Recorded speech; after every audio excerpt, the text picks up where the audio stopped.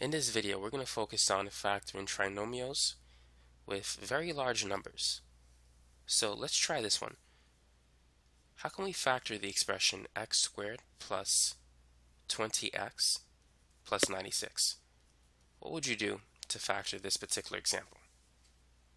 So we need to find two numbers that multiply to 96 but that add to 20. Now, if you don't see what the two numbers are immediately, make a list.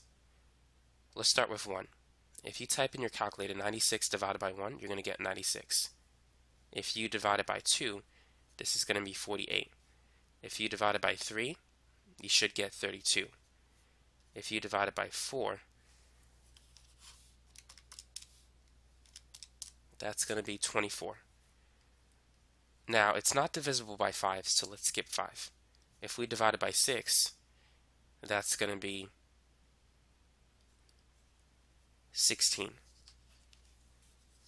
Now, 7 doesn't go into 96, but if we divide it by 8, then we're going to get 8 and 12.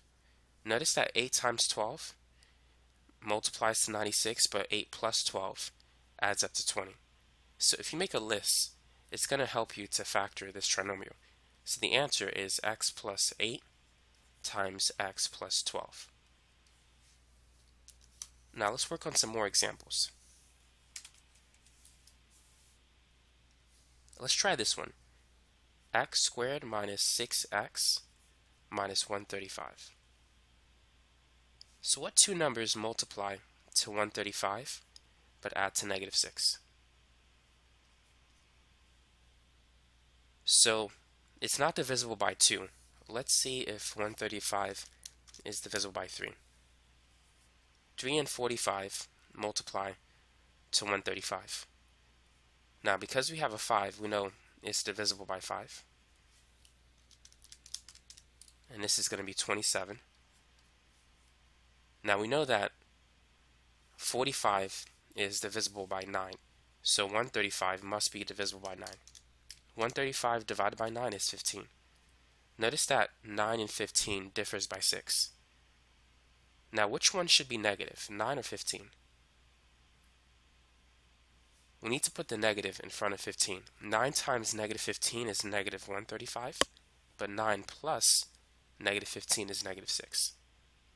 So the answer is x plus 9 times x minus 15. And you can check the answer by foiling it. X times x is x squared.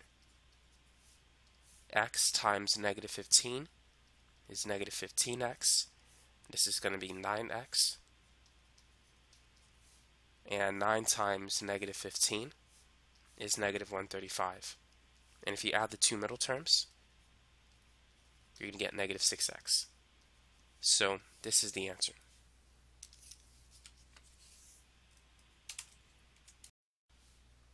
Try this one. X squared plus 42x plus 432. So 432 is divisible by 2. 432 divided by 2 is 216. So that's not going to add to 42. 432 is also divisible by 3. And you're going to get 144. If you divide it by 4, you're going to get 108. So what I would do is start with 1 or 2 and just keep increasing it. Now it doesn't go into 5. If 432 is divisible by 2 and 3, that means that it's divisible by 6. If you divide it by 6, you're going to get 72. So it's also divisible by 8.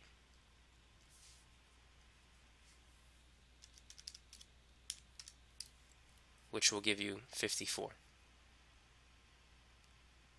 54 is divisible by 9, so 432 must be divisible by 9. And this is 48.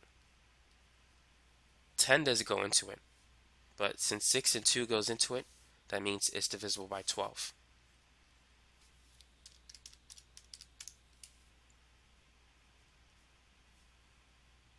Now what's the next number that we should choose? So 2 times 8 is 16. So we could try 16. 15 is not going to work because it's not divisible by 5.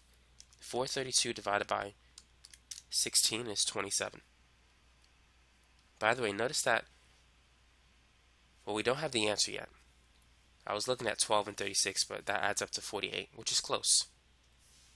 16 and 27 adds up to 43. Now, 6 times 3 is 18, so we could try 18. 432 divided by 18 is 24. Notice that these two adds up to 42. So the answer is going to be x plus 18 times x plus 24. So that's what you can do whenever the leading coefficient is 1. But what about if it's not 1? What should we do in that case? Like this particular example. 12x squared minus 11x minus 15. How can we factor this expression? The first thing we need to do is multiply 12 by negative 15. 12 times negative 15 is equal to negative 180. So what two numbers multiply to negative 180 but add to negative 11? Now it helps to find the factors of 12 and 15. Factors of 12 are 4 and 3. Factors of 15 are 3 and 5. And factors of 4 are 2 and 2. So 2 goes into 180. 2 times 90 is 180. 4 goes into it. If we take out a 4, what we have left over is 3 times 3 times 5. 3 times 3 is 9, times 5 is 45. So 4 times 45 is 180. Now we have a 3 and 2, so 6 goes into it. What we have left over is 5 and 3, which is 15 times 2, that's 30. So 30 times 6 is 180. And we could try 5 as well. So we have 9 left over times 4, which is 36.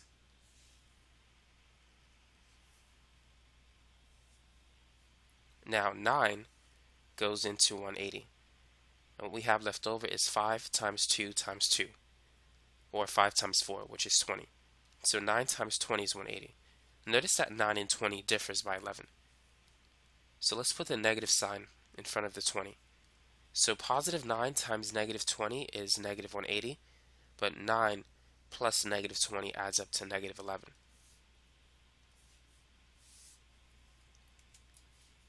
So what we're going to do in this case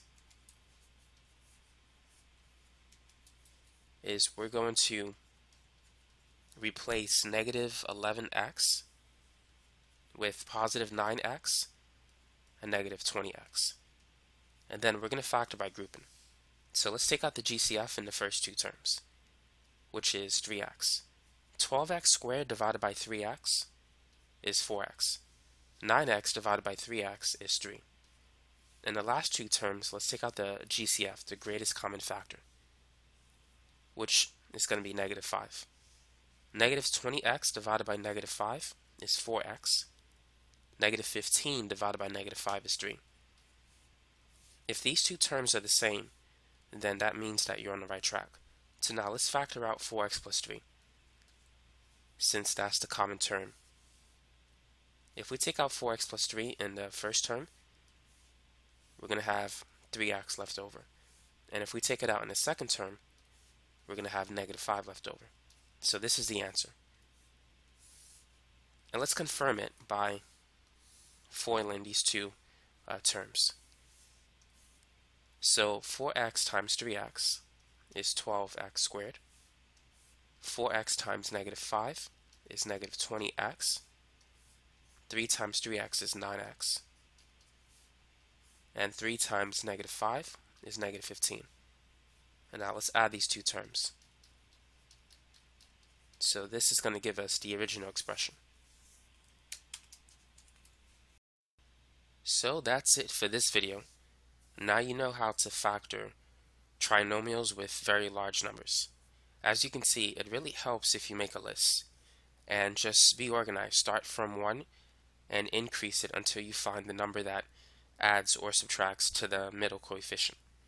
So if you do it that way, eventually you're going to find out what the answer is, and that's it. So thanks again for watching this video, and have a great day.